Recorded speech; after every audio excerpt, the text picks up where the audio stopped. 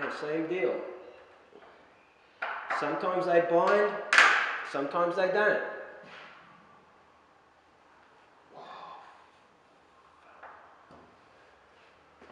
Cut.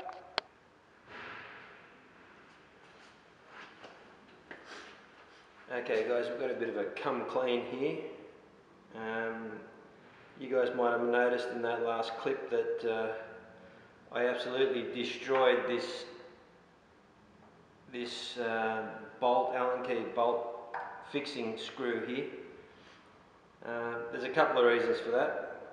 You know, the plate was actually tight enough. You know, I thought I'd just edit it out, this and that, whatever. But I just thought I'd take this, use this to be able to show some fix-ups or problem-solving things that we have to come across. You know, no one's perfect. This, that. Someone's going to wreck a screw or not be able to get it out or what have you.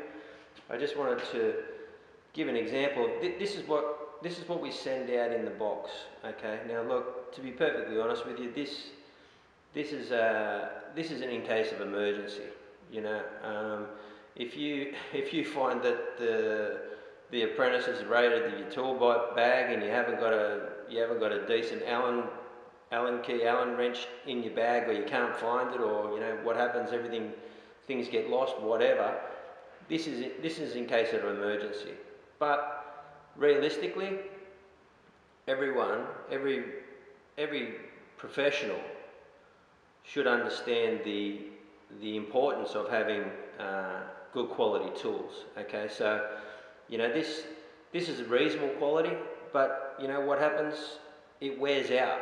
So you know, is someone that's putting a lot of these hinges on, and it's their profession to put up to build pool fences or put hinges on glass doors, gates, what have you.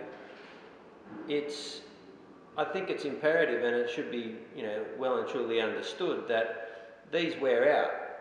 You know, I would imagine a $15, $20 tool, good quality tool, is probably going to last you 3 months before it's potentially going to be worn out a little bit here and going to go bang and strip it. You know, so I would I just wanted to take this opportunity to be able to you know, just let everybody know that it's important to have good quality tools.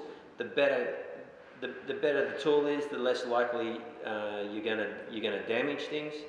And for guys who are inexperienced or haven't done it much, whether it's young guys or apprentices or what have you, it's all about keeping the pressure square into the bolt.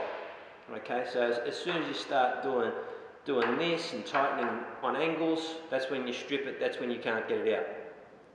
Now I was going to leave that on, but as you could see, the focus was absolutely terrible. And you know, so I'm going to have to shoot that again, so I have to take this off anyway.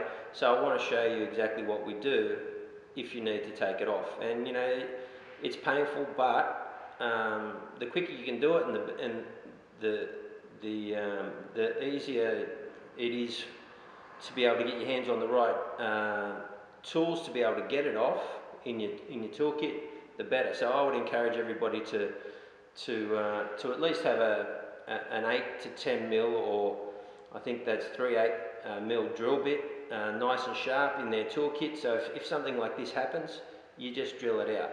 Okay, so I'll show you how we drill it out. You might want to turn it down.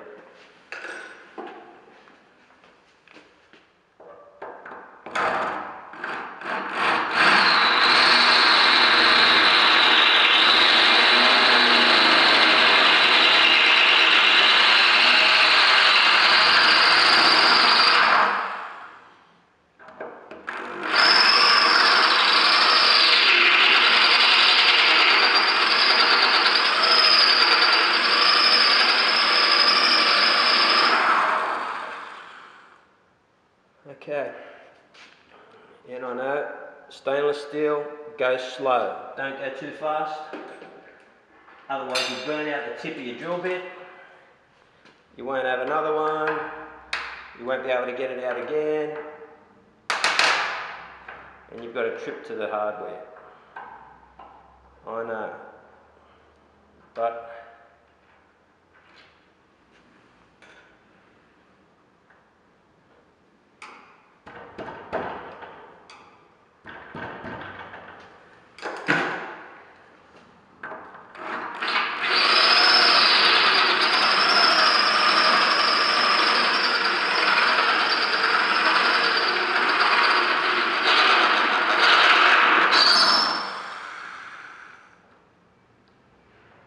okay.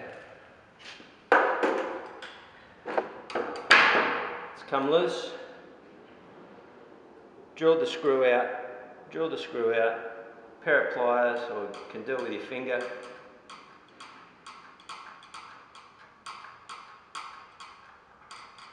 Pull one out, chuck it away. Get a new one.